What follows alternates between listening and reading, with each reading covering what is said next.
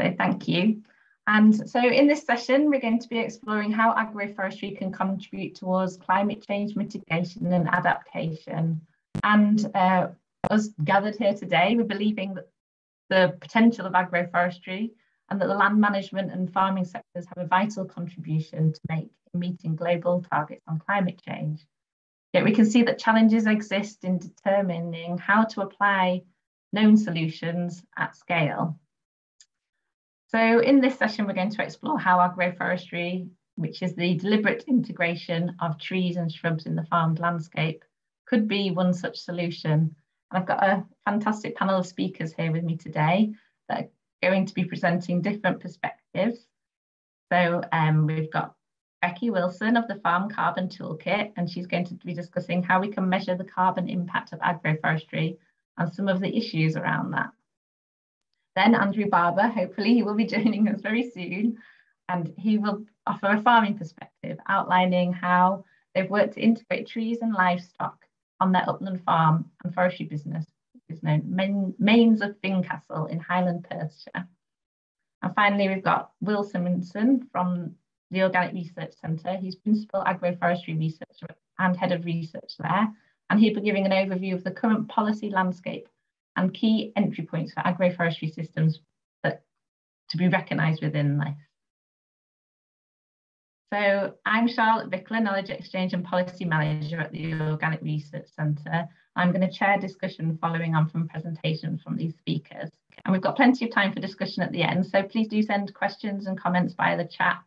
We would really like to hear more about your interest in agroforestry and your experiences of working with trees in the farmed landscape. So briefly, this session is part of a series of work supported by Farming the Future, which is a funding programme to boost agroecology across the UK. And the ORC have worked with the Soil Association, Land Workers Alliance and Woodland Trust to raise awareness within policy communities of the potential for agroforestry. And as part of this session and this wider project, we're producing a policy brief that will summarise some of the key points coming out of what we will discuss today. So you're invited to contribute to this brief. We've got Andrew here, which is great. And if you'd like to keep in touch about the policy brief, then I'll share my email address in the chat, and please get in touch and we can keep in touch about the discussion, following on the discussion and developing this policy brief together.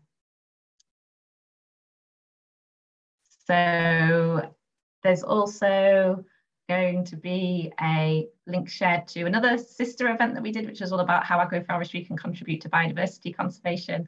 And we look forward to hearing from you and your thoughts about both these topics in the discussion this afternoon. So this is great. We've got Andrew. Hello, Andrew. And we can kick off. I'll start screen sharing with Becky from the Farm Carbon Toolkit.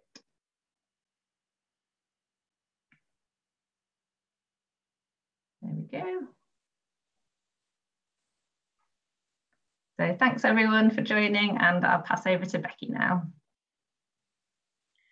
That's perfect. Thank you so much, Charlotte. And it's lovely to be with you all this afternoon at this session, really looking at something that's really important in terms of how agroforestry can be one of those key management practices or strategies that we can use to start to address climate change. Now, what I'm going to be talking about this afternoon is very much some of the challenges and how, if we're going to go through this process and we're going to implement agroforestry systems within our farmed landscape, how we can actually make sure that we're able to measure the value of those from a carbon perspective. So I'm going to talk a little bit about what we do at the Farm Carbon Calculator and the Farm Carbon Toolkit, and some of the experiences that we've had in trying to make sure that we can actually accurately take account of what's happening, both in terms of the above and the below ground sequestration that's happening when we implement some of these agroforestry systems on the farm. Thanks, Charlotte. Next slide.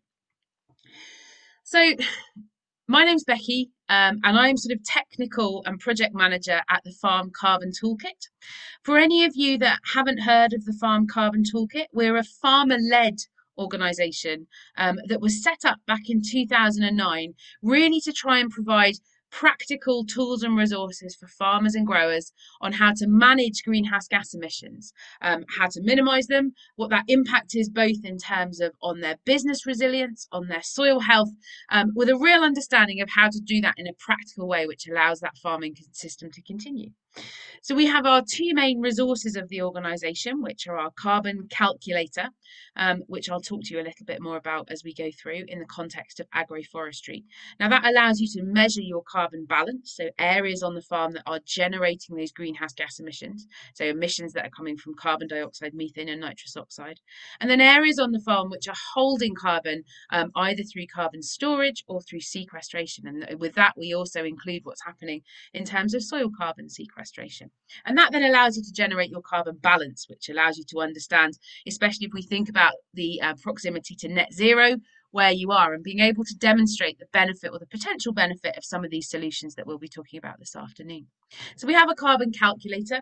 We also then have a toolkit which allows you to understand what that number means, break it down into manageable chunks in terms of things that you can do or practices that you can do that will reduce emissions, and then on the other side really focusing on what are the things that you can do that actually improve carbon storage.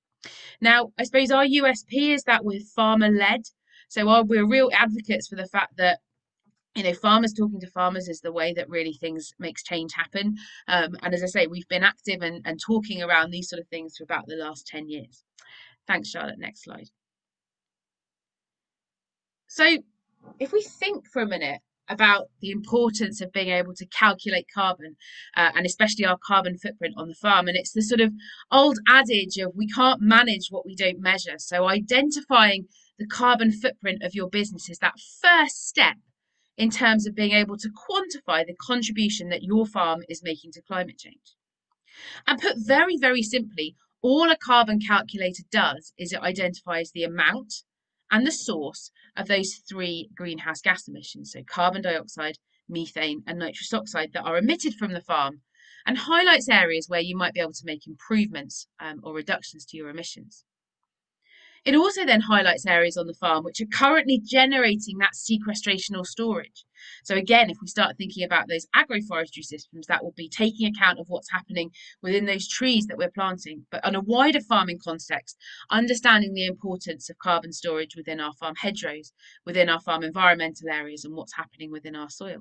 And it allows us to evaluate future projects. So again, ideally we can have a system where if we were thinking about implementing an agroforestry system, we would be able to understand the impact on our carbon footprint of doing it. It also provides a baseline. So if we start thinking about some of the discussions or wider conversations that we might be having about agriculture's ability as an industry to reach net zero or beyond, and that's very much that sort of wider policy discussion, but also if we think at an individual farming system, where we are in terms of our individual position and our baseline and where we might want to go in the future, measuring your carbon footprint through using a carbon calculator puts that line in the sand or sticks that stake in terms of understanding where you are and providing that baseline, which you can then revisit on a regular basis with that regular assessment to understand whether your farm is moving in the right direction. It also allows a positive narrative, and we really need a positive narrative for our industry at the moment, especially when we start talking about our environmental impact. Having a carbon calculator and being able to understand and change that discussion with consumers, with wider industry, with policymakers around what's actually happening on your farm and how you are able to contribute not just to your own farm net zero journey, but more widely in terms of our industry's farm net zero ambitions, really starts by understanding what's happening on your individual farm. And if we have that data, if we have that knowledge and that ability to create a narrative around it, we can really start to change that conversation.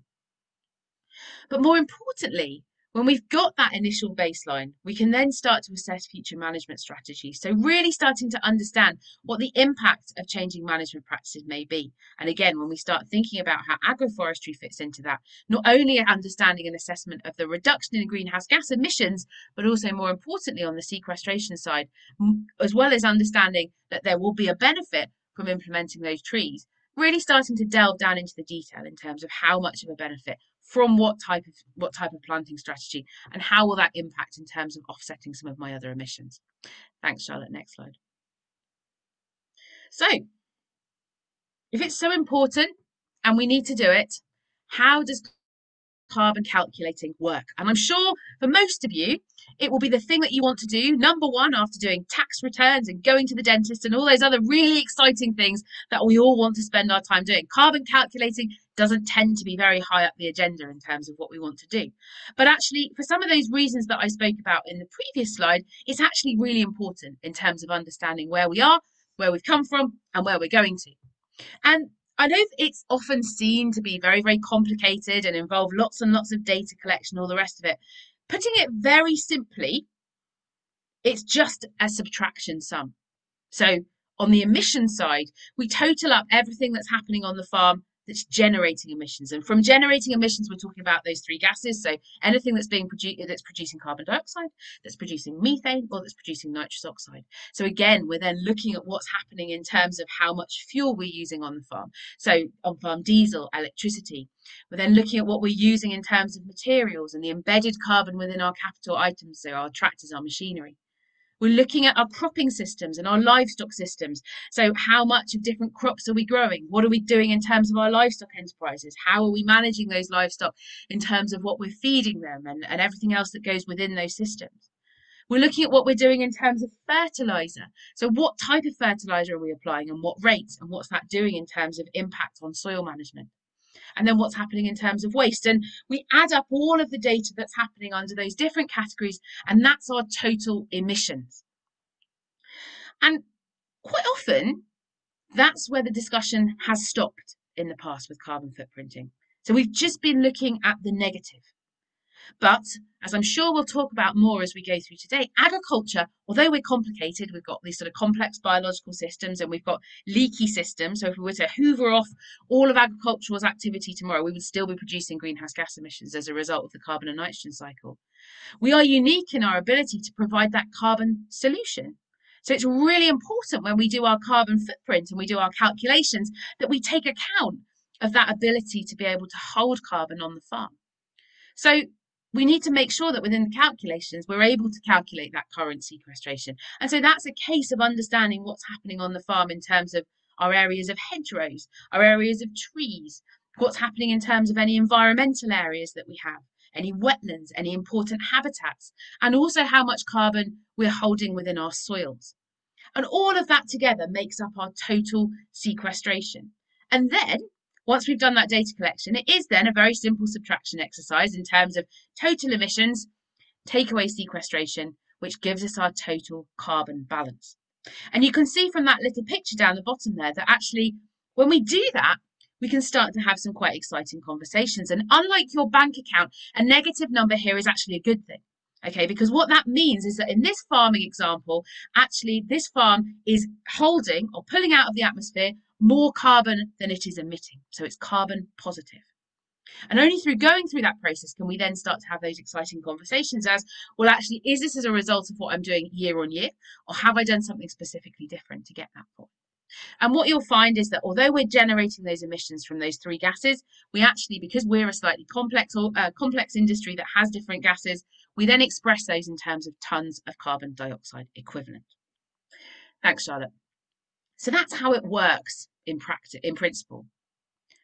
Now, if we start to think about integrating agroforestry systems into carbon footprinting, there are a couple of complications or a couple of things that we have to think about. So if we think about how we account for woodland within our carbon calculator, well, we usually account for it in a block format. So within the calculator, when we put in our sequestration tab, we can add in how much woodland we've got in terms of an area basis. So we can put in the number of hectares or the number of acres. We can account for individual trees. So we have a session within the calculator where we can put in in-field trees. And we can look a little bit at different planting formations, but only at the moment for timber trees. Everything that's come out of Woodland Carbon Code and all of the data that's come in from forest research and all those, we've got a really good understanding of what's happening in terms of those timber trees. We're also starting to get some quite interesting research looking at different planting densities and planting mixes together. problem that we slightly have, so if you're timber trees, you're absolutely fine. You can do that if you're planting them in rows, if you're planting them in blocks, depending on what the design of your system is, we're able to accurately take account. And we can do that on a detailed basis, so really putting in the age profile of those trees and their planting density, or we can just do it on a very broad category, and you can just categorize them in terms of mixed woodland, broadleaf woodland, or coniferous woodland. So within timber trees, we're okay.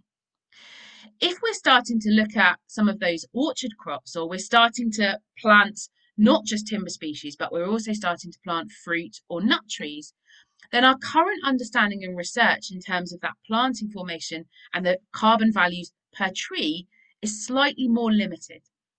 So actually being able to understand, again, if we're planting in rows or we're planting in blocks, at the moment within the carbon calculator, we can take account of those on a per hectare basis. But actually breaking that down into the individual tree and what that carbon sequestration is within that tree is slightly more challenging. And again, if we start to also think about the carbon sequestration of different varieties, so we have a value for top fruit, we have a value for stone fruit, we have a value for those, but actually within that, so we're just doing a bit of work at the moment looking at the difference between heritage apple varieties and more commercially grown varieties. So all of this is stuff that we still need to work out. The other really important thing is actually being able to take account the soil benefits and the trees without double counting. So when we do account for woodland within the carbon calculator at the moment, that value that sits within the woodland has a figure that's based on a percentage value of how much carbon is within the above ground biomass, how much carbon is within the below ground biomass, and that is the combined figure that becomes in. When we're carbon footprinting and we're taking account of what's happening within our soil sequestration, then obviously that we do that completely separately. So if we're going to combine the two together, we need to make sure that we can take accurate account of what's happening in terms of the enhanced soil sequestration from implementing those agroforestry systems without using the methodology that's within the sort of woodland carbon code at the moment, where a percentage of that is allocated for soils. Thanks, Charlotte. So the other key part of this is understanding what's happening within the soil. So we know that obviously under our trees, both from the sort of makeup of sort of fungal networks through the root systems and all that, enhanced amount of litter that's going back into the system, we know that a proportion of the carbon sequestration that's allocated to trees is actually happening within the soil and is being held within the soil. So we're really keen to understand what's happening within the soil, within agroforestry systems, and actually is that more enhanced, is that less enhanced? How does those benefits actually percolate out into the rows in between the trees to actually provide those benefits? And so we've been running a soil carbon project over the last 4 years, really with the main focus of how do we measure, manage and monitor soil carbon. But within that, we have 3 farms within our cohort of 100 farms that are starting to implement those agroforestry systems. So within the project, we're monitoring soil organic carbon and soil organic matter at 3 depths, so 0 to 10, 10 to 30, and 30 to 50. But we're also looking at a range of other soil health parameters, as well as assessing what's happening above ground in terms of crop productivity, and then below ground in terms of looking at soil health through structure and infiltration and biological activity and all those sort of things. And although we've not got enough data for it to be statistically significant, if we look anecdotally within those 3 farms, the soil health parameters and the change within those fields that they have implemented those agroforestry systems compared to the fields next door, which are a similar soil type and similar rotation, are really encouraging, both from a biological perspective, but also from an enhanced soil carbon perspective. And we're still analysing that data to be able to see whether we can pull that into the carbon calculator. But at the moment, all of the signs are looking really positive. Thanks, Charlotte. So hopefully that's just given you a little bit of an overview with some of the challenges in terms of carbon footprinting agroforestry systems. The research and the sort of capability of these calculators is still evolving. But please don't be disheartened by that. It is still possible, but there are a few caveats that just need to be put in there. There's some real exciting work to be done that we've started looking at understanding those interactions between soil carbon and tree carbon, and how within agroforestry systems that can really be included within that accounting process. So watch this space. And also, more importantly, if you are implementing agroforestry systems on your farm and actually you're really interested, or you would like to have more more knowledge or more understanding about the carbon benefits, and you're happy for us to come and dig some holes and feed you into the research, then please get involved, please get in touch, because we'd be really happy to work with you guys and see if we can get some better and enhanced monitoring and measuring tools to really be able to accurately demonstrate the benefits that these systems have. We know, as I say, we know that they do anecdotally, but really being able to understand, and as I said earlier, being able to sort of strategically understand the difference between different species of tree, different planting patterns, will really, really help equip us with that knowledge, that understanding to be able to promote those positive changes. So that's hopefully just a bit of a summary of where we are. I say I'm happy to answer more questions when we get to the question bit, but I think my details are on the following slide. So if you would like to get involved or get in touch, please do.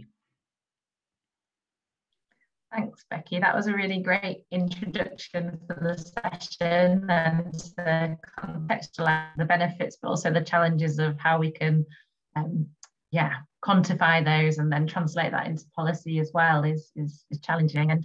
And I've shared the link to the Farm Carbon Toolkit in the chat, and if anyone's got any questions for Becky, please do send them over, and we've got plenty of time for discussion at the end. But now I'm glad to say Andrew's here, and I'm going to invite him to come and tell us a bit more about his trials and tribulations with agroforestry in Highland Perthshire. Hi, Andrew.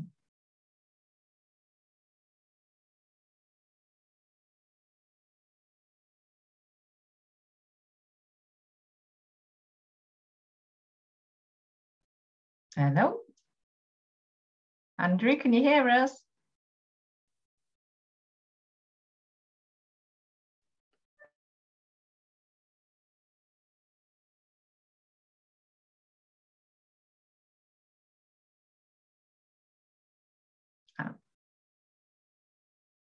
Oh no, we can't hear you.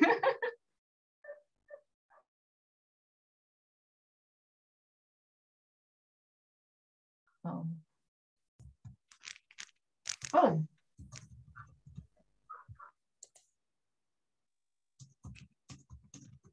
Let me just try and see if we can get some support on the tech side with your mic. Nina, any ideas what might be happening? I'm just wondering whether it could be, first thing to try is to see whether, Andrew, if you turn your video off but leave, stay unmuted, to see whether you could, it's something to do with your connection. Hello, I missed most of that. I'm Oh, we can hear you now. afraid the sound is very poor here. Can you hear me? Yes, I can hear you. You hear me? Yep, we can hear you.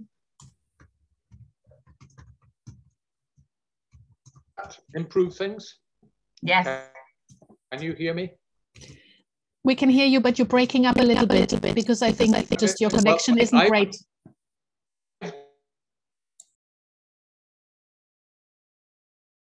Turned my video off. Just to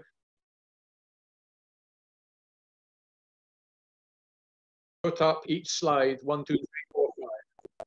I will try and speak slowly.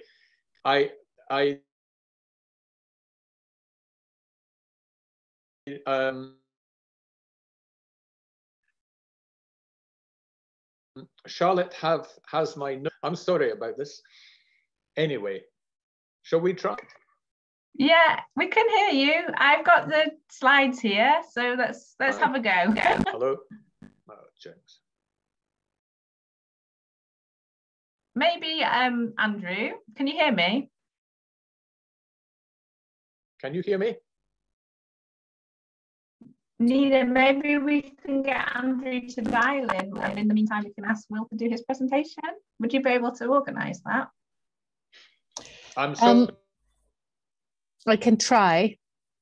I'm not hearing anything. Well, no, we've got a bad connection, Andrew. Going to give you a yes. We'll try and help get some technical support. Phone in. Yep. Yeah. Great. Thank you. Sorry. Yeah. And then we'll move on to Will, and then you can come back, hopefully, all being well. Okay. Send me a telephone number if need be. Perfect. we'll sort that out. Okay, great. So we'll move on to Will.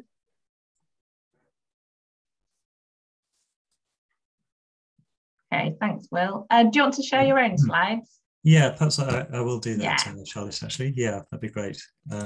Okay, so let me just share my screen.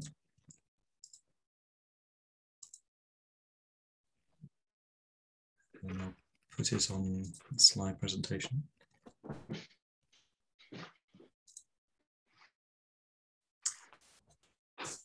Okay, well, hopefully you're seeing my title slide. And good afternoon, everybody. My name is Will Simonson, and I'm from Organic Research Centre, where I head up our research programme in agroforestry, as well as have oversight over our other research themes in the organisation. I really hope we can come back to Andrea. I was looking forward to hearing about this practical example of implementing agroforestry and upland farming. My talk is rather different. It's kind of thinking about the policy context around all of this. And what I want to do is start off thinking internationally about that policy landscape, because I think that's quite helpful to understand how the interest in agroforestry within our country is actually fitting in with recognition of its potential worldwide. But I'm very quickly going to zoom in to the kind of European and then the UK policy context, and focus in particularly on the environmental land management scheme, which is being designed for England, and talk about the test and trials process, and in particular the agroforestry test project that we're leading. And I'm going to finish by just briefly sketching over some of the kind of key questions and issues that are arising from that, particularly in relation to climate change mitigation, but also more generally around upscaling agroforestry.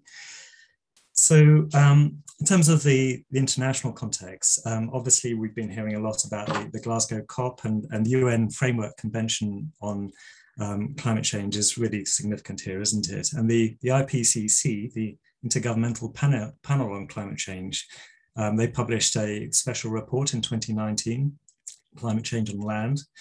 And within that, they estimated that agroforestry worldwide has mitigation potential of up to 6 gigatons of CO2 equivalent per year, depending on which response options were chosen. But as well as that climate change mitigation potential, there's obvious other benefits, and for example, in soil erosion and helping to adapt to climate change. And the previous COP meeting in Madrid, nature-based solutions came to the fore in the discussions, and agroforestry was often cited as a key example. And I think it's because of that agroforestry is also relevant to the other two Rio conventions, the Convention on Biological Diversity and on combating desertification. Because there's increasing sort of recognition really of the importance of looking at the synergies between these conventions, how they interrelate and overlap. And so, for example, at next year's Biodiversity COP, which will be another hugely significant event, agroforestry will surely be featuring there, as it has done in previous discussions, for its value in supporting biodiversity, for example, in buffering natural habitats and creating corridors between them. And in relation to the Convention on Combating Desertification, the IPCC report that I mentioned talks about agroforestry being able to address land degradation in many different situations. And it's estimated that as many as 1.3 billion people could benefit in terms of food security through agroforestry. So the Rio Conventions Pavilion, which I've just kind of mentioned here on this slide, this is actually, was at Glasgow, and it will be appearing at future COP events for the CBD and UNCCD. And this will be about exploring those the options for actually realizing those synergies. But I think another kind of international initiative that's also significant is the UN Decade on Ecosystem Restoration, 2021 to 2030. Which is seeking to mobilize action towards global targets for restoring degraded lands. And again, agroforestry is seen as having real potential for that as well. And then when we come to kind of European policy, and agroforestry is referenced in the European Green Deal, which is the European Commission's roadmap for making Europe the first climate neutral continent by 2050. And it also features in the EU's flagship new food policy, the Farm to Fork strategy. And among 26 measures to be tackled by 2024 within that strategy is one that talks about an initiative to reward farming practices that remove CO2 from the atmosphere, including through developing a regulatory framework for certifying carbon removals based on robust and transparent carbon accounting. And of course, agroforestry is really relevant within that whole emphasis. And I think it's also worth pointing out that the Horizon 2020 projects, these EC-funded scientific collaborations over the last decade and more years before that, have sought to network scientists and other stakeholders in activities exploring this potential of agroforestry. So there was the AFINET Innovation Networks is one example, but other really significant projects have been Ag Forward and Sustain Farm, but there are a number of others as well. And these projects have been important for building the sort of evidence base for how agroforestry can be implemented at scale and with what environmental benefits. For example, Ag Forward, under the Ag Forward project, the yield safe model was developed for modeling resource capture and productivity in silver arable systems across different climates and geographies and production systems. And another investigation under that same project sought to identify priority areas across Europe according to a set of environmental pressure criteria where agroforestry could be implemented. And then it kind of estimated what the climate change mitigation potential of rolling out agroforestry in those areas would be. And it was considered to be in the order of about 7.3 tons of carbon per hectare per year, or 63 million tons per hectare per year across the entirety of those areas. When we come to the UK, the Committee on Climate Change's 2020 report identified actions needed in the land use sector for achieving a net zero in the UK by the middle of this century. And it included increasing UK forestry cover from 13% to at least 17% by 2050 by planting at least 30,000 hectares woodland each year. And together with improved woodland management, this would deliver annual emissions sequestration by 2050 of 14 million tons of CO2 equivalent in forests, with an additional 14 million tons from harvested materials. So they're the kind of bars at the bottom of this circle. But in addition, agroforestry could deliver a further 6 million tons of CO2 equivalent savings by 2050, according to this report. And the England Trees Action Plan, published in May of this year, commits the government to this annual target of 30,000 hectares of woodland creation by the end of this Parliament. That's per year, should I say? Yeah. And this would also be supporting the 25-year environment plan and helping in terms of the nature recovery network as well. And within this action plan, there's also the target to, or recommendation, that agroforestry should be used on at least 10% of arable land and grassland by 2050. And there is an action to provide financial support for agroforestry through the England Woodland Creation Offer. But as recognised by the Royal Agricultural Society of England in their pre-COP26 briefing, that the role of agriculture in decarbonisation is not just about the carbon sequestration, but it's also about adopting circular economy principles, including cycling of nutrients and water, natural resources. And again, agroforestry can play a really important role in that through the ecological functions that trees have and how those are managed. So, of course, to consider the uptake of agroforestry at scale, we need to be looking at the new subsidy grant regimes across the developed nations of the UK, resulting from Brexit. And that obviously includes the Environmental Land Management Scheme in England. the so-called public money for public goods agenda.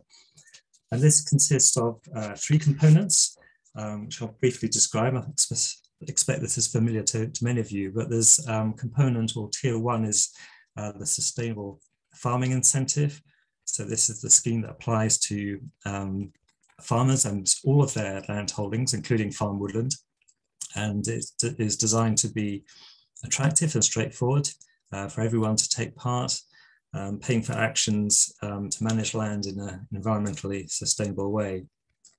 And those actions are grouped into simple packages called standards to make it as easy as possible for farmers to identify those ones that are best suited to their land and their business.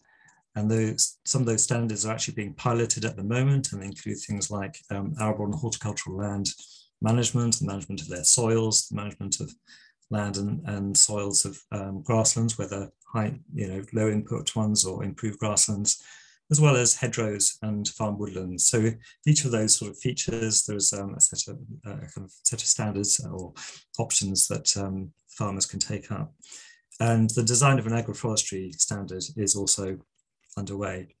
So that's the SFI. And then the second component or tier is local nature recovery, which will pay for actions that support and deliver local environmental priorities, making sure that the right things are kind of delivered in the right places, if you like. And so this will be supporting the local nature recovery network, and we'll be aiming to encourage collaboration between farmers and helping them work together to improve the local environment. And then thirdly, there's the component about landscape recovery. And this will support the delivery of landscape and ecosystem recovery through long-term, usually land use change projects. So that might involve restoring wilder landscapes where that's appropriate, large-scale tree planting. And this is going to be piloted from next year with around 10 large land use change projects of at least 500 hectares. So DEFRA's tests and trials, as I'm sure most of you know, is really about the kind of the design of these future ELM options. And because it's very much, the intention is to sort of co-design them with farmers. And as part of that, the Organic Research Centre, along with our collaborators, the Woodland Trust and the Soil Association and Abacus Agriculture, are running the agroforestry test project, which began a year ago and is running until early 2023. And this project is focusing on 2 policy areas in particular, about payment mechanisms, how the new system will pay participants to practice agroforestry, and secondly, advice and guidance, considering what expert support participants or practitioners of agroforestry will require to help them plan and record the public goods that they will deliver through their agroforestry practice. And in this process, I guess what we're trying to do really is identify what the building blocks are to see really successful and effective uptake of agroforestry for climate change mitigation, but also for other benefits. So kind of building blocks that are becoming apparent through our work and through earlier work as well is, of course, enterprise viability, the fact that there needs to be a business case for adopting agroforestry. A favourable regulatory framework needs to be there in place in issues around land use status and environmental impact assessment, for example. There needs to be adequate stock of trees and supply of other materials and equipment. That's going to be really important. Facilitation to get going, pump priming, thinking about the considerable startup costs that are going to be needed, capital costs and other kind of costs, and also what farmers will require in terms of demonstration systems or the kinds of knowledge to really be able to get going. Monitoring and evaluation, sort of measuring, verifying the public goods outcomes, the role of inspection versus self-assessment is a key question there. And then the kind of know-how for implementation and system design, recognizing that these are more complex, novel systems for many farmers. So there's the need for information about the right kind of system, which trees to plant, planting arrangements and densities, but a lot more the size that fit with the local conditions to any one farm in question. Getting the right kind of blends of public and private finance is important, and the phasing of that needs some careful planning in relation to the longevity of agroforestry systems. And then finally, the question of climate change resilience, that agroforestry, in order to be able to do something significant in terms of climate change mitigation, also needs to be resilient to the climate change itself, not just the climatic trends of perhaps drying or warming, but extreme weather events, changes in pest invasiveness and things like that. So the approach of our agroforestry tests is really to talk to farmers across the country, and we've organised 6 groups of farms, clusters of farms, each with a different type of agroforestry that they're focusing on. So there's the eastern cluster is focusing on silver arable. In the southwest, we have silver horticultural focus. In the central area, silver poultry. Lowland silver pasture in the southeast. In the Midlands, I should say. Upland silver pasture in the northwest, and then woodland grazing and wood pasture in the southeast. And in each of these regions, we're holding a workshop. We've had 3 out of the 6 so far. We've got the 4th one tomorrow in the southeast.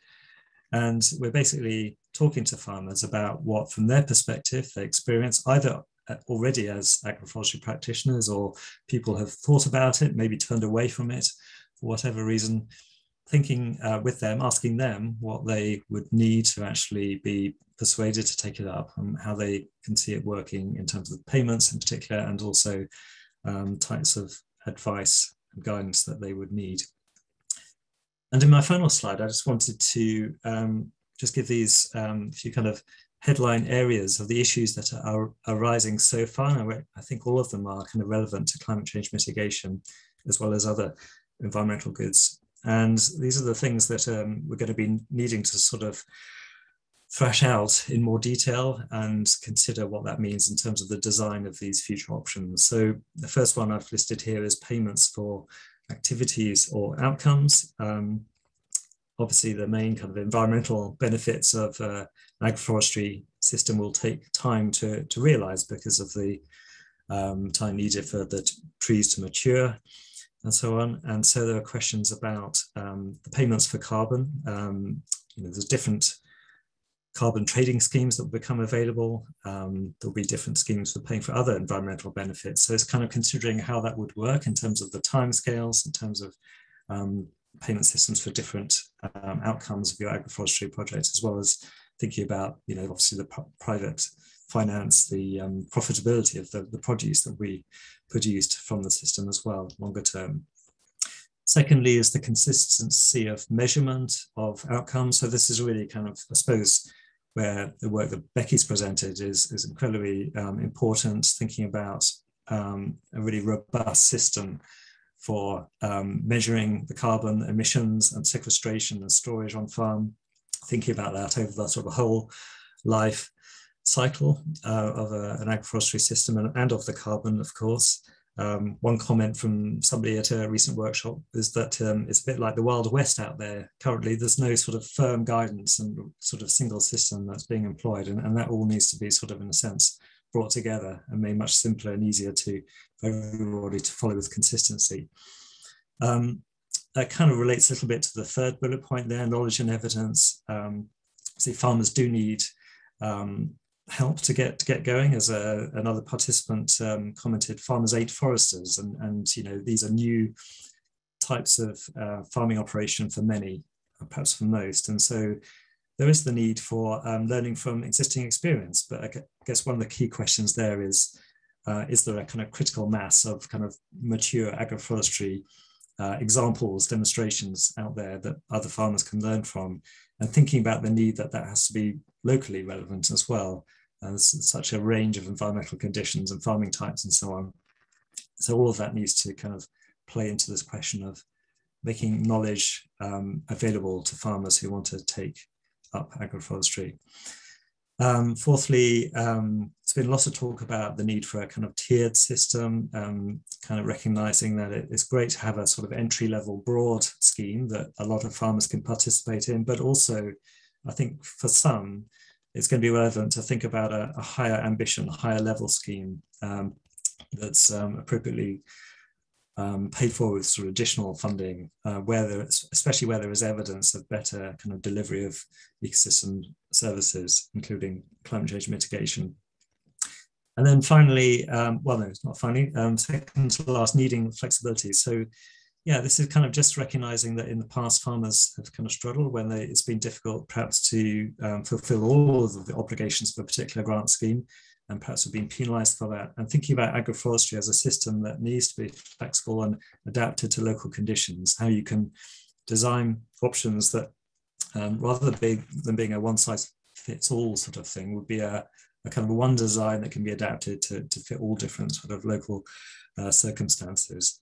And I think another kind of key thing there is around flexibility in terms of payments and the ability to be able to exit, for example, a government payment scheme in order to be able to start to access private sector payments for carbon, as one example.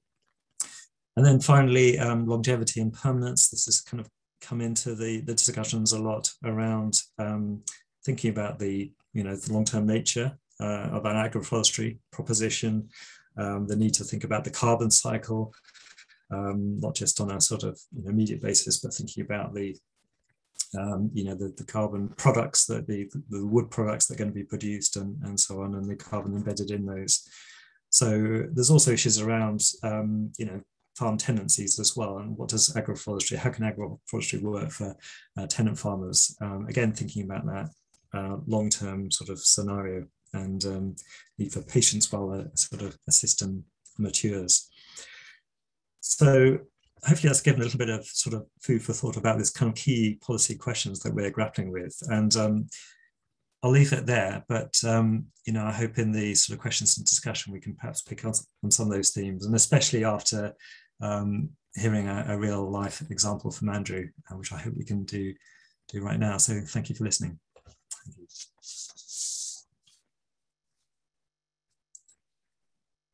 Thanks, Will. We have Andrew here on the phone, so let's fingers crossed, hope that he can hear us and connect.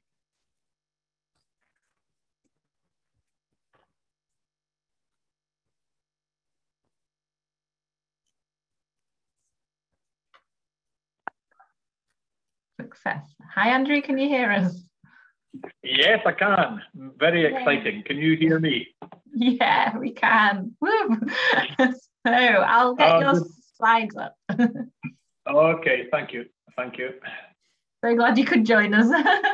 Sorry for all the technical problems. No, it's part of the course. One of the joys of upland living. Okay, great. Can you see the screen as well, or? Hang on, I'll start the video and see if that. I was seeing the screen. For some reason, it's black. Hang on. It would help. No. Here we are. Yes, I can see it now. Thank you, everyone, and good afternoon from Highland Perthshire. I'm going to be going through our thinking and approach to the question of how trees can help us on our kind of farm in our efforts to address the climate challenge. So as you can see from this photograph, we're very much an upland unit. The farm buildings on the left of the photograph under the A and the G, they sit at about 1,000 feet, and the farm runs up to 1,500 feet with just a few fields down below the 1,000-foot mark that you see in front of you there. So very much upland. And next slide, please.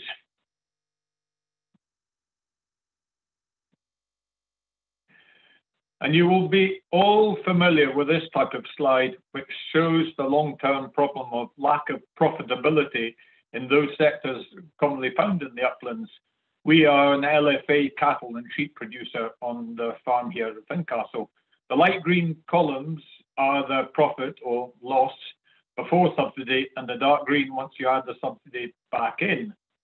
It's not good reading, really. The current strong prices that we've had this year are more than welcome, but we recognise the damage that the UK government's trade deals could do to this long-term profitability problem.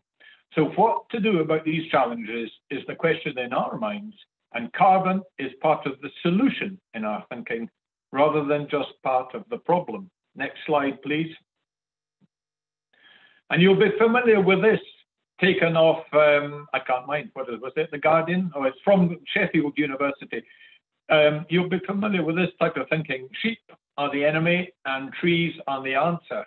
And you go to the next slide and you'll see what we do about it. That's exactly what we do about it, as this basic approach, dating from the 1980s, is still essentially being promoted and practiced, despite the industry assertions to the contrary. Industry is much better at managing shapes in the uplands, but the monoculture is still largely there. And this is what frightens farmers.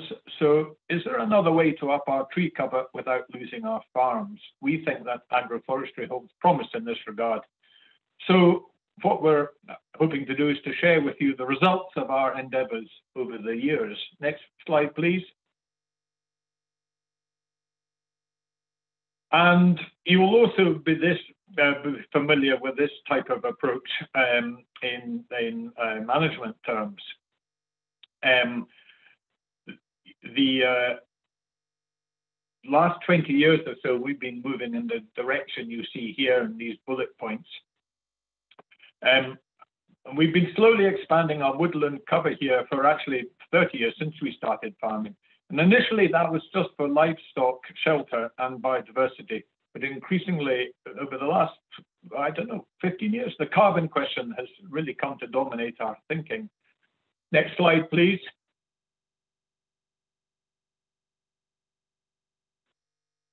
By the early 2000s, we'd become interested in wood pasture as a way forward and eventually got ourselves organized to trial it. Wood pasture is an old idea and has these three components that you can see there.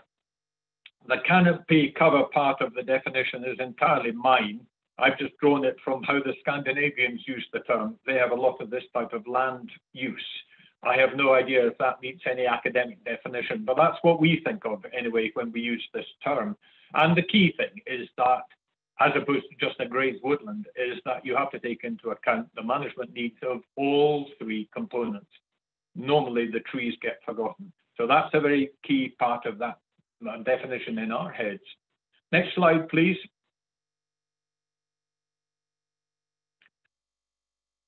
We trialed the wood pasture system back in 2009 when we planted 7 hectares, primarily of oak in an alley system. We wanted to start replacing old shelter belts which were blowing down, but we didn't want to lose ground from the farm to trees, a typical attitude I'm sure you'll recognize.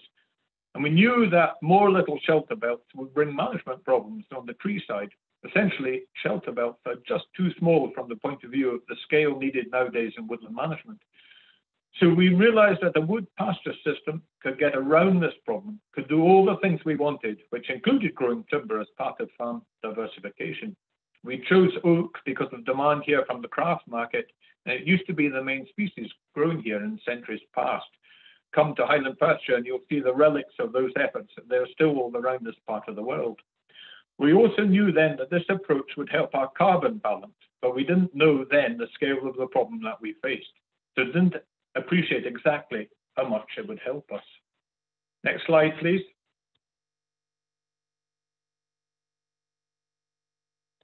So you'll see here is an aerial view of one part of that 7 hectares that I was just talking about. You can see it's just a modified plantation model at this establishment phase.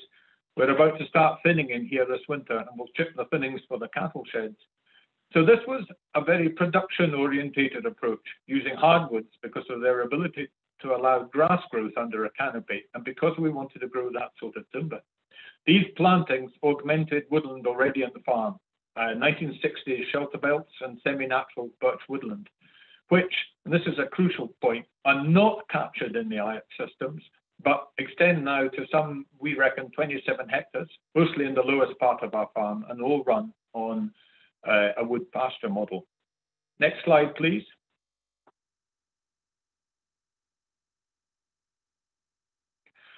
So this is what it looks like in terms of carbon footprinting. Our first experience of carbon calculators was with AgriCalc in 5 years ago, 2016. A most depressing experience, as there was no sequestration element. It just felt absolutely wrong.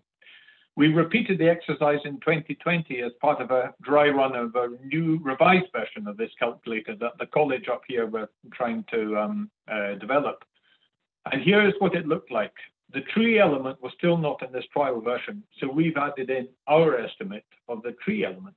The soil sequester about a third of our gross emissions, and the trees another third or more. And this type of analysis, crude as it might be, shows our net emissions for the livestock enterprise. The right-hand column in the graph is the net effect.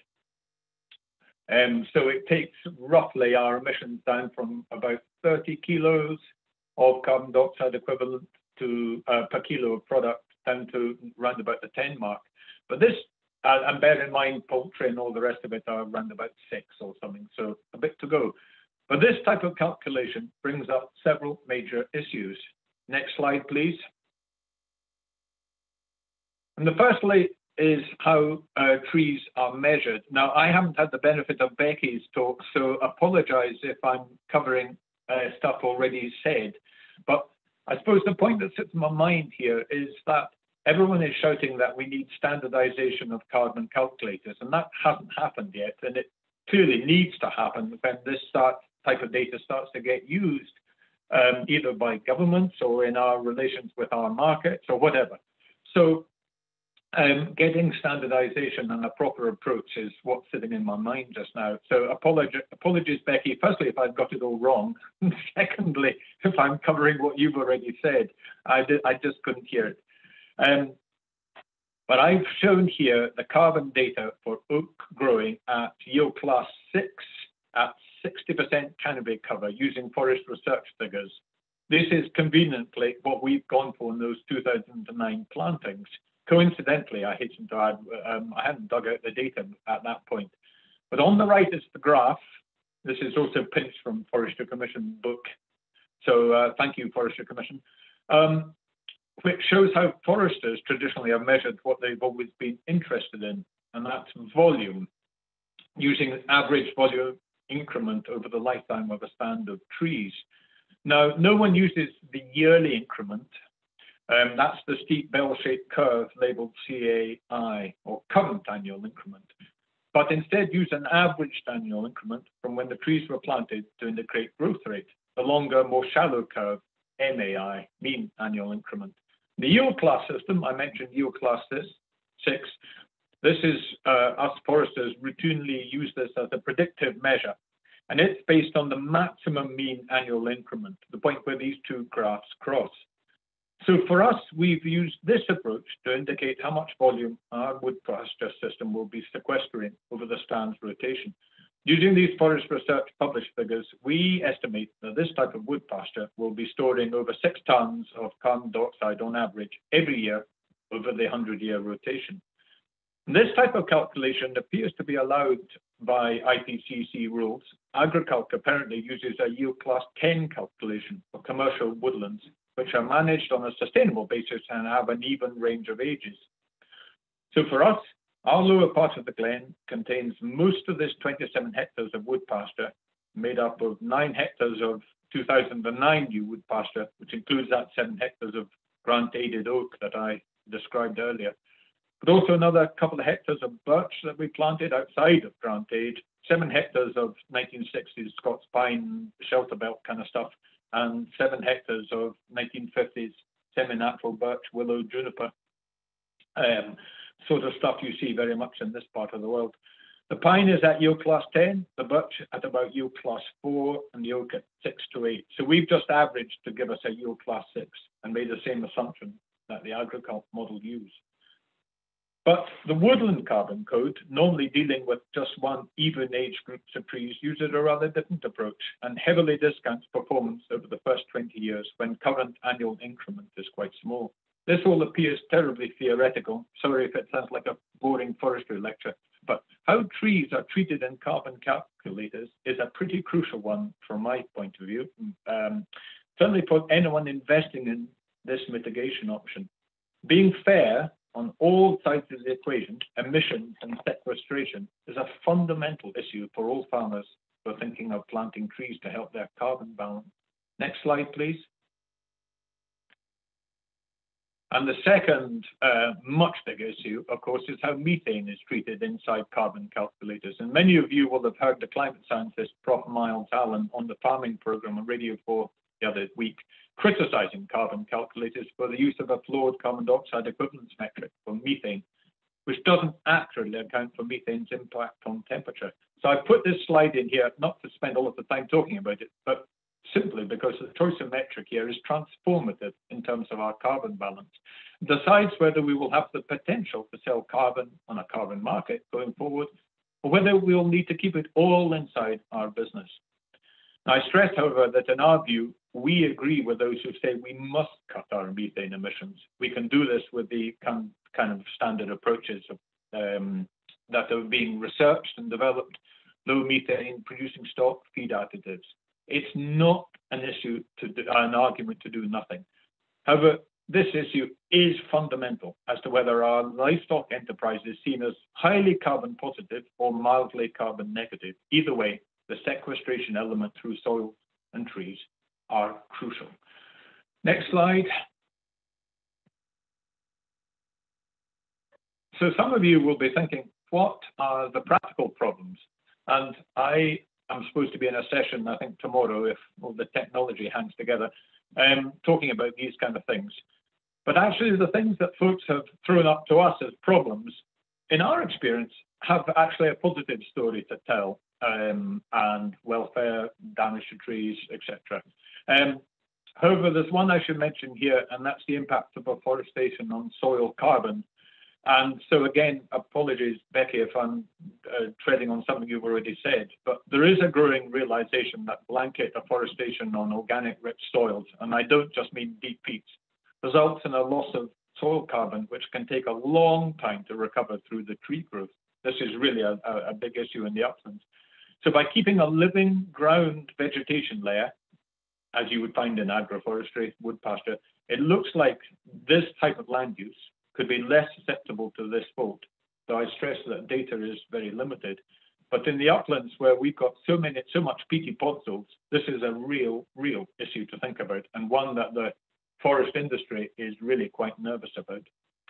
So in conclusion, we see this land use as a major way for us to get to net zero in our enterprise carbon budget, still using the current carbon equivalence metrics, as we don't trust government to do the right thing on that side. There are powerful forces keen to keep the status quo, and as Professor Allen said, there is bureaucratic inertia to overcome. But this is what we think will help differentiate our product from that coming over here in those trade deals. We see it as essential in our survival. It appears the government are going to use consumer choice as the means of supporting or controlling standards. And so we need to give the consumer every reason to choose our product. And more than anything else, that will involve the carbon balance. And for us, trees are crucial in that equation. Thank you. Back to yourselves. Thank you, Andrew. That was great. I'm so glad we could get you connected, because it was so interesting to hear a working example and all those details that it's sometimes hard to get your head around when you're thinking about it theoretically. I'd like to invite Becky actually to respond. We've had a question on the chat as well about kind of the practicalities of doing carbon accounting, and just to reflect on what Andrew presented, it'd be really interesting to hear your thoughts. Absolutely. No, I think there's a lot of alignment with what I said, Andrew, and what you've said. So I suppose a couple of the things specifically, firstly around the use of the different methane metrics, so GWP 100, which accounts for methane as a long-lived climate pollutant with that same level of methane persisting in the atmosphere for 100 years, versus the new Professor Miles Allen metric in terms of that GWP star. So within the calculator, we're able to calculate using both methods. So at the moment, obviously, the Committee on Climate Change and all of the policies and abilities to get down to net zero have all been modelled using that GWP 100, so that way that overestimates methane. So it's important that we can do it both ways, but within our calculator, you can press a button, and that then allows you to also understand the impact of using that different way of measuring methane. So we can account for it both ways on the methane thing. On the forestry and the different yield classes and all of that information, that's what I was sort of hinting at when I was going through, in terms of our ability not just to be able to look at different planting densities, but also the impact on growth and different species mixes and all those sort of things. So we have we can do, again, we can measure sequestration using the Woodland Carbon Code methodology, but we can also do it using individual yield classes and the data that's come out of forestry research. The lovely thing to do with trees, especially when we start thinking about timber trees, is that actually the data is there. The issue comes then when we try and look at that for other species of tree in terms of fruit or nut trees, that we have to start to develop that data. But for timber trees, depending on the yield class, depending on the different species that are mixed together and all those other sort of things as to in terms of the different stands you're growing, we can put that. And so what we're probably looking to do is actually increase. So currently we have the detailed woodland where you can put that in, but actually the next stage on from that is to be able to enter those yield classes and those different bits of information. It's always that balance between the level of data that people are willing to put in and what they get out of it. But I think certainly on tree side, and when we're looking at sequestration values, those probably will be there in the future. And I suppose the other thing just to say finally, in terms of what Andrew was saying around that sort of soil carbon loss, from afforested systems, I would say that, as I say, we're starting to find that data on the benefits of agroforestry systems, as I said, within our soil carbon project. Although they're obviously, we've only got those 3 farms that it's working on, but we're seeing that actually we're not getting that loss where you do when you have those sort of wide scale forestry plantings. But it's certainly a big threat. And if we think about where those areas of mass afforestation are happening, and sometimes on those environments that they are happening, it's really important to understand current carbon stock in that environment before we look at what's happening. So if agroforestry offers an opportunity to protect that carbon within our grasslands or within our soils that are there already, and also provide that above ground carbon stock, then that's a benefit. And Becky, Andrew kind of emphasised the challenges around these calculations and then feeding that into policy. And I wondered if you had any reflections in terms of where you see the direction going in that regard. Absolutely. So, as I said at the beginning, measuring carbon is a key part of being able to manage carbon. The challenge is, which I think Andrew highlighted at the beginning, is at the moment we haven't got that consistency of approach across calculators. We obviously have a variety. Andrew has obviously used AgriCalc. There's another one called Cool Farm Tool, and then there's ours, which are the 3 main calculators that people might be using. And we don't have that level of consistency. And one of the reasons for that is obviously the sort of standard specification for carbon accounting was last updated back in 2012. So we haven't got a lot of sequestration that's seen as a sort of acceptable standard. So I think we need an improvement of standards. But we also need, I suppose, that ability to be able to, for our accounting packages or our accounting tools, to be able to reflect the diversity of farming systems that we have operating out on the ground. And so we've got to really challenge these providers of software, us included, to actually better create something that is, yes, scientifically robust, is accepted by policy, but is also useful at the farm level.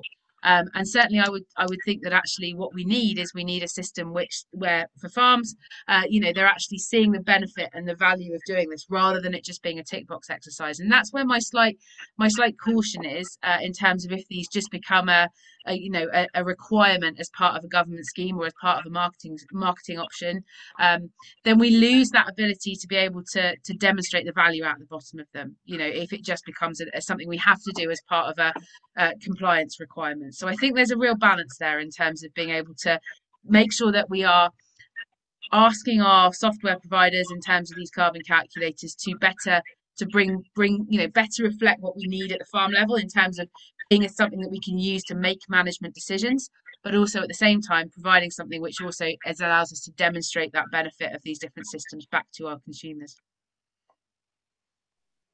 Thanks, Becky. And Andrew, Building on from that, we've had a question come in from Hannah Field around doing carbon calculations, and is there a risk that this would lead to homogenization on your farm if there was a focus on carbon alone, and how do you balance that with other land uses?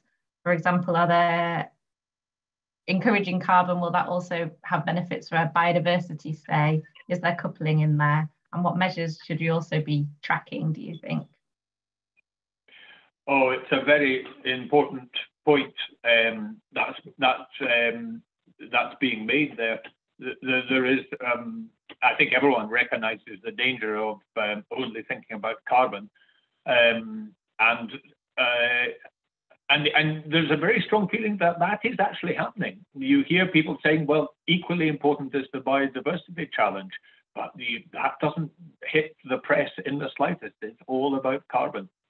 And so there is a danger. The way it's actually playing out is in whole-scale land use change, the point where farms are sold, and that is happening very strongly in Scotland just now, and I think it's just started in Wales as well, from what I hear. But within a farm, one of the challenges for the people who are designing the grant schemes going forward is how you score the biodiversity value of a farm. And there's a lot of work going on that. It's all about baselining and whatnot, so that we try and avoid the overemphasis on carbon. But it's a real challenge to those who are both designing the grant schemes and who are looking at how, at the metric side, how do you measure what we do on the ground? But at the moment, it's a land use change issue, and the carbon market is driving major land use change, and has really come right down the hill. It's into what would be called pretty good farms on the grade. Well, we have different grading systems in Scotland and England, but your sort of I think in England, the kind of 3.2 land that was previously never considered for planting, and it's now being bought by commercial interests, and it's commercial afforestation that's happening in that. Anyway, that's a bit of a ramble. I'm sorry, apologies. I've moved on. No, that's great. You had a background in commercial forestry as well, and do you think that's helped you in terms of adoption? And I wanted to kind of reflect a bit on the challenges of adoption more widely, because we can see their benefits regardless of these challenges of complexity and trade-offs. Do you find your neighbours thinking you're doing strange things, or how's it been? Yeah, what's the environment like in terms of agroforestry? And Hannah also reflected on, do people generally know what the term agroforestry means, or do you talk more about trees on farms? And yeah, it'd be great to hear how it's been perceived more widely in your community. Well, very, very much welcomed in the farming community. Folks get it, immediately get it. Both the people who've not seen it, but heard speak or whatever, or the folks who've been here, they immediately get it. They see what you're trying to do and the benefits and all the rest of it, and folks get quite upbeat about it. Alternatively, I mean, in contrast, rather, I should say the forestry community have no interest in it. And I come to the view that one of the big barriers for uptake of this is the fact that this land use is seen as forestry, and the grants are going to be held inside the forestry department. No interest in it whatsoever. And they see no purpose for it. Why? Well, that's a farming thing. Why should we put granted money into helping farms? We're about setting up woodlands. It's a siloed mentality, and it's rather depressing. So I think we've got a cultural problem there and a cultural barrier there. Whether that will change, I don't know. I think it needs to be taken out of forestry and put in the hands of probably the hands of agriculture, but working with in you lot, it would be with English Nature and Nature Scott up here. That's been my experience. Reflecting on that, Will, have you noticed in the workshops that you've been running across the country, well, England, whether there's been a mix of participants, or has it mainly been farmers that have been attending? Well, it's actually quite, I was interested by what Andrew was saying there, because in fact, for example, tomorrow we, in one of our 6 workshops, I would think about half the people who signed up to attend are actually from the forestry sector, rather than the farming sector, which is interesting. Most of them from the Forestry Commission, but not all of them. So having said that, this one is going to be focused on woodland grazing and wood pasture. So that probably partly explains it. Although we have had a good representation of the forestry sector in the other workshops as well. So I think the level of interest does seem to be higher, maybe higher in the lowland systems, I don't know. But anyway, yeah, we are seeing quite a mix of participants, which is interesting, yeah. And I just wondered, while we still have you, if you'd like to reflect a bit in terms of, you've seen that there's a lot of demand for agroforestry as a practice in terms of reaching policy targets, but there's these challenges in implementation, and what feedback, you've reflected on the key points, but do you feel that people have kind of identified real tangible mechanisms for how to implement it, or what's the feedback that you're getting out there Yeah, of how to work with it? It's quite mixed. I mean, there's a lot of interest, that's obvious, but I think there's also hesitancy, and some of that might be around seeing what, this new future environmental land management will look like in terms of rewarding agroforestry.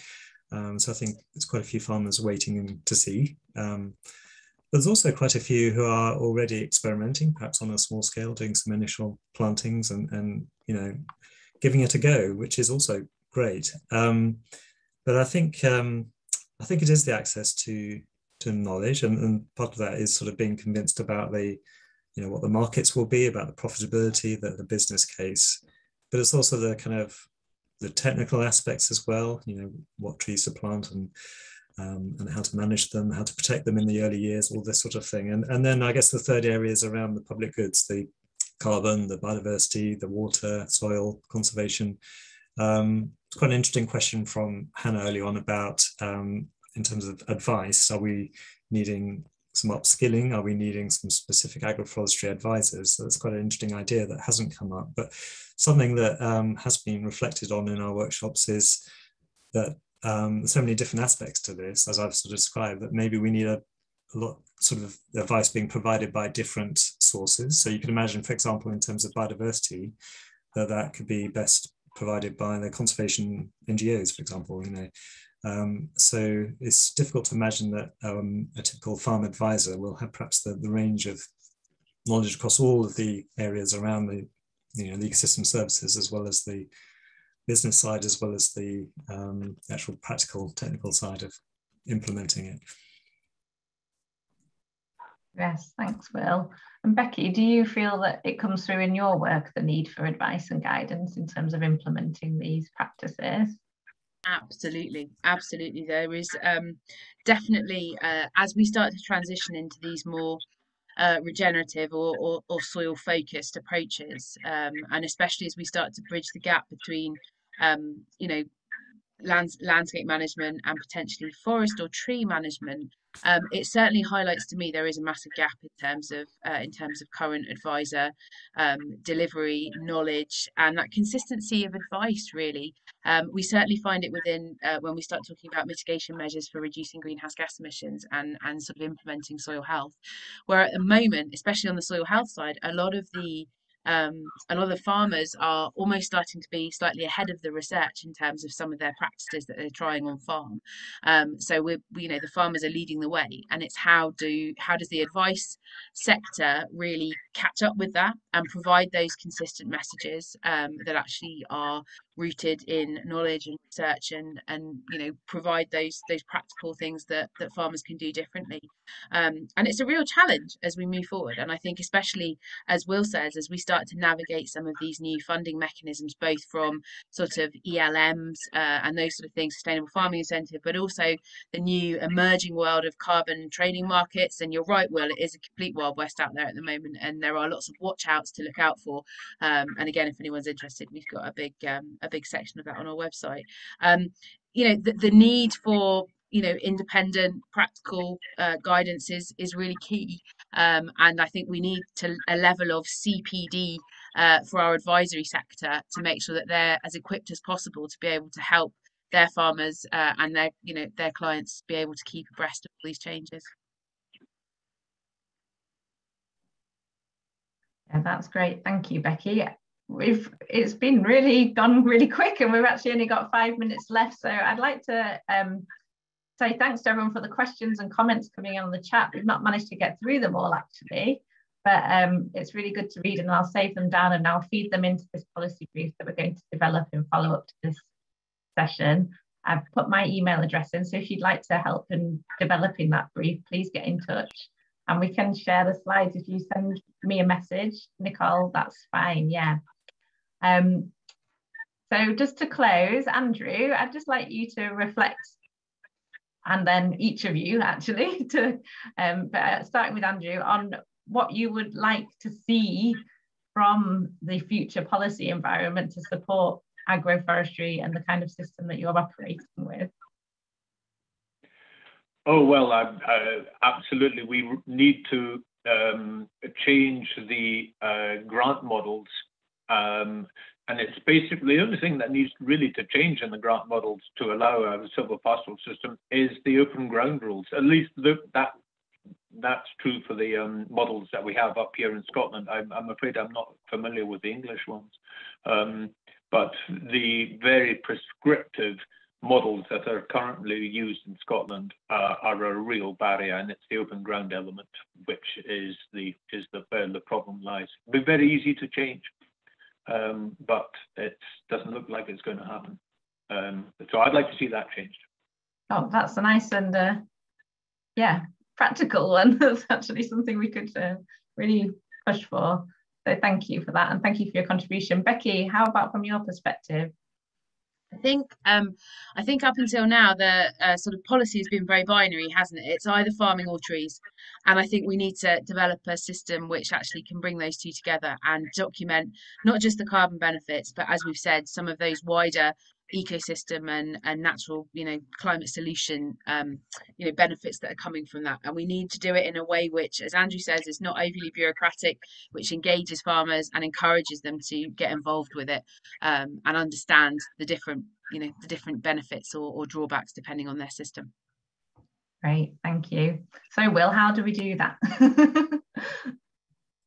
Okay, so I was actually my mind was on another track altogether. So, which is, I think what I was thinking is we need a flexible system that does sort of recognise huge range of on-farm conditions and environments, the interests of the farmers themselves, and a degree of sort of care, because there are pitfalls out there. You don't want trees everywhere. There are sort of important biodiversity, the species-rich grasslands and so on. You don't want to be planting trees everywhere, of course. So there's the kind of necessary sort of boundaries around all of this that have to be sort of defined and well communicated. But I think ultimately there's lots of opportunity for win-wins, carbon, biodiversity, water conservation, whatever. And yeah, I think it's learning together, really, getting experience, sharing experience of existing agroforestry, tooling up advisors, really, developing a really effective package that supports the tremendous interest that there is amongst the farming community for farming with trees. Thank you, and thank you for your contributions. So we'll be carrying on with the ELM test, and if you want to keep in touch with that, there's information on our website. I've shared a few links throughout the session, but if you go on our homepage, you can also find Will and I and our contact details and get in touch, and we'll be developing more detail in terms of policy recommendations as that project and the workshops progress. So thanks again, everyone, for joining us. We'll keep in touch, all being well, and yeah, a big round of applause for our speakers, because it was a really great introduction, interesting discussion, and we'll keep going, I think.